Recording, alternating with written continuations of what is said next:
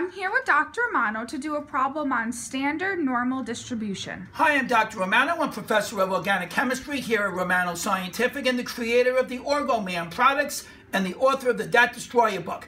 I'm here with Professor Blois today doing a problem on standard normal distributions, and this is a very important topic for the DAT. So, Professor, if you can show us what you came up with to help us out for the DAT. Sure, thanks. Thank you. Professor Blois here.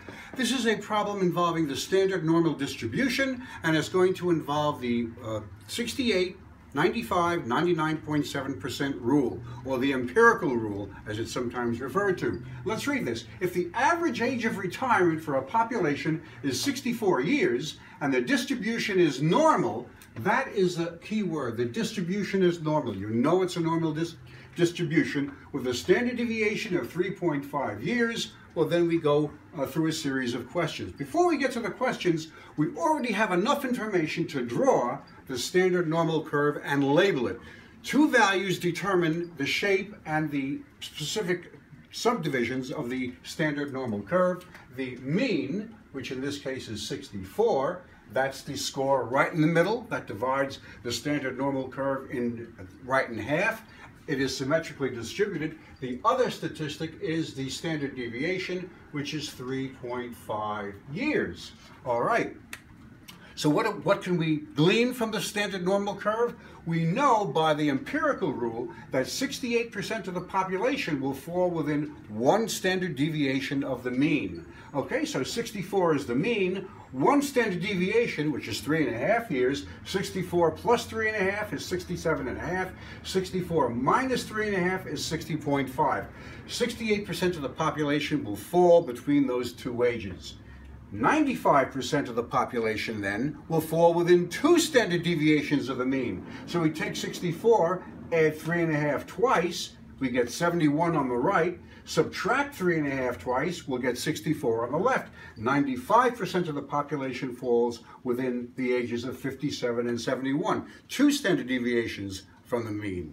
And finally, the 99.7% means that that's the percentage of the population that will fall within three standard deviations of the mean. So how do we get those extreme values? We take 64, the mean, add 1, 2, 3, multiples of 3.5 and subtract 3 multiples of 3.5, and that's how we get those values that define the 99.7% portion of the standard normal curve. This is true for all standard normal, this distribution, not the numbers themselves, but the distribution and the number of standard deviations from the mean is standard is the same for all standard normal distributions. Now let's read the question and see if we can answer it based on our labeling here.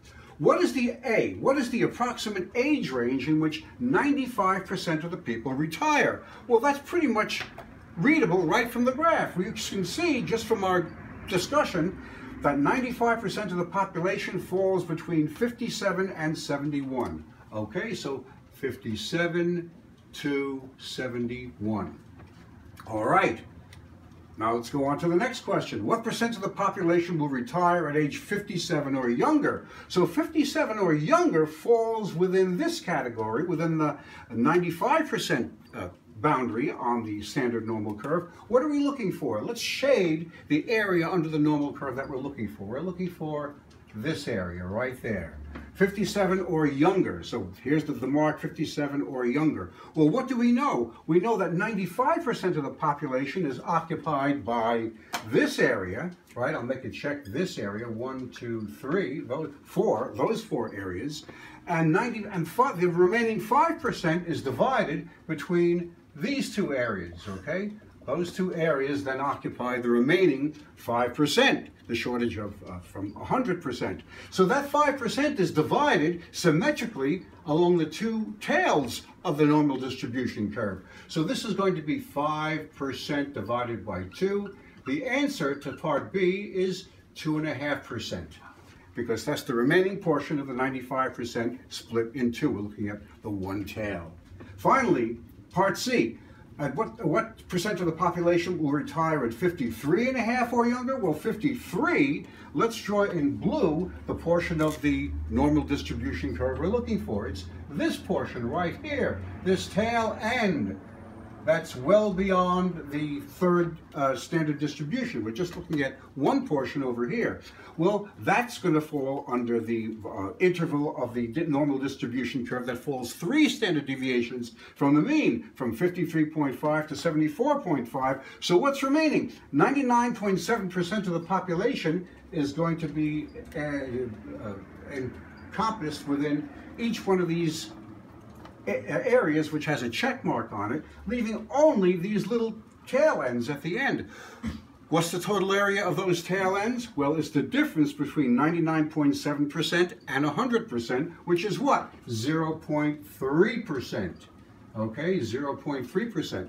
But since that's divided symmetrically along both tails, we're just looking at the portion that's on the left tail, the lower tail, less than 53.5. So we're going to divide that by 2, and our answer to that is 0.15%. And that's how to use a problem using the empirical rule and the standard normal curve. I hope you guys enjoyed that. I'm not one to give compliments, but that was the most spectacular and easiest explanation that I've ever seen. That if you guys couldn't understand that, then I would let this go for the DAT, because I think it's impossible for anyone to explain this in any simpler terms than you just taken something that a lot of kids find hard and you made it into something very, very simple. I'm glad you don't teach organic chemistry.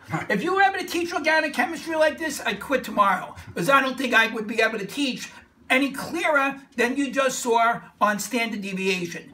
All right, guys, I hope this helps. Professor Blois is always around on our study group, and if he bobs in, feel free to say hello and ask him a question. All right, good day to you.